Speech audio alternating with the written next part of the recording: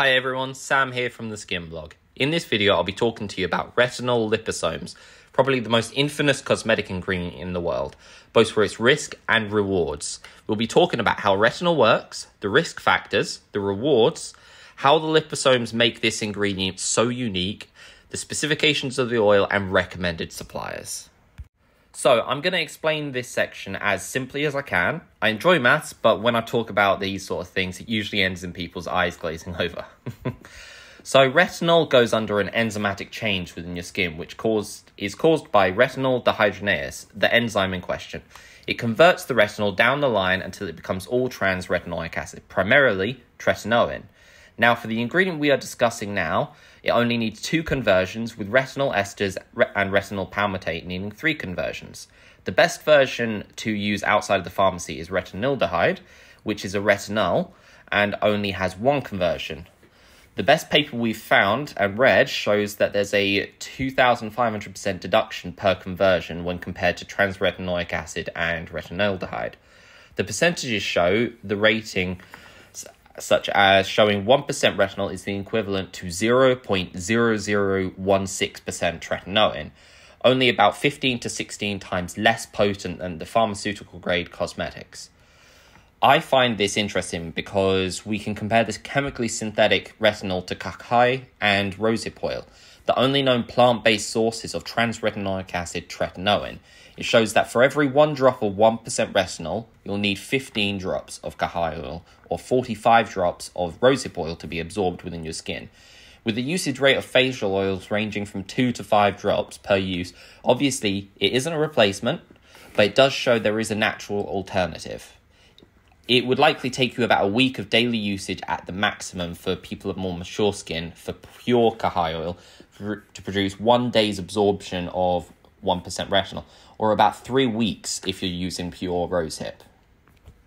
Anyway, now the maths out of the way, let's get to the details you'll be interested in, starting with the cons, of course.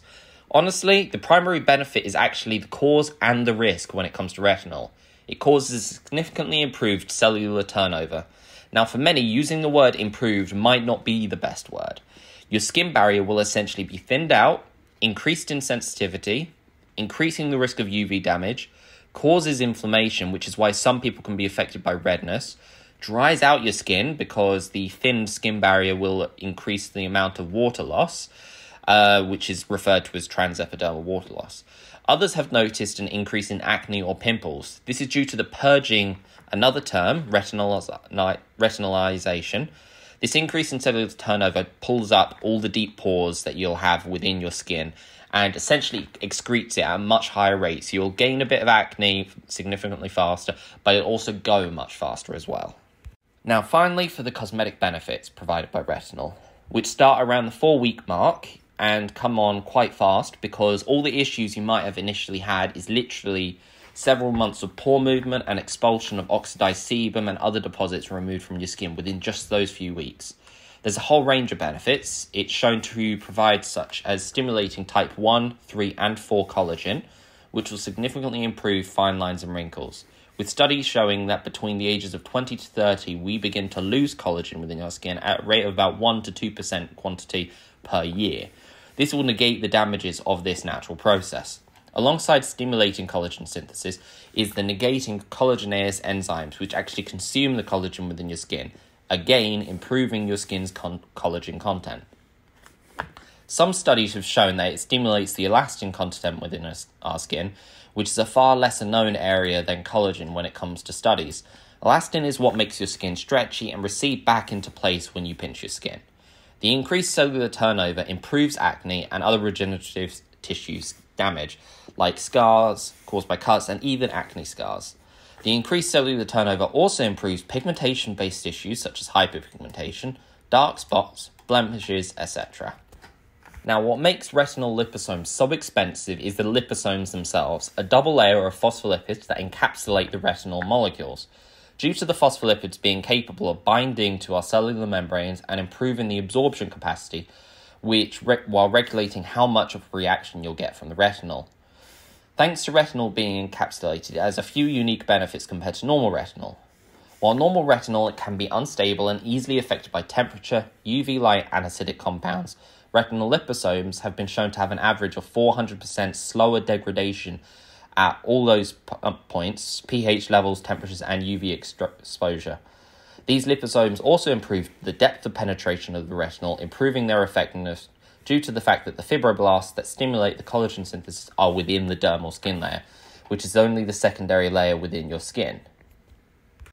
Now, the composition is 80% Capric triglycerides, 10% phospholipids, and 10% retinol. You can find versions that are 89% Capric triglycerides, 10% phospholipids, and 1% retinol, which are vegan and are derived via another method. But this version is specific, and it does state on the pages of the recommended suppliers which ones are 10% and which ones aren't. The Capric triglycerides work to improve skin penetration. The phospholipids will improve water retention within your skin due to the bonding to both water and oil molecules within your skin.